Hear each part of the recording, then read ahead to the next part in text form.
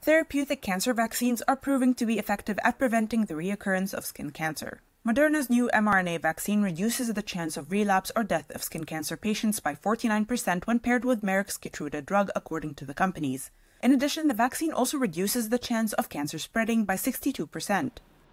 For nearly a century, scientists have been researching therapeutic vaccines. However, the vaccine's efficacy depends on a few variables, including the size of the cancer tumor, as large tumors have more immunosuppressive cells, which can make the vaccine less effective, according to the Memorial Sloan Kettering Cancer Center.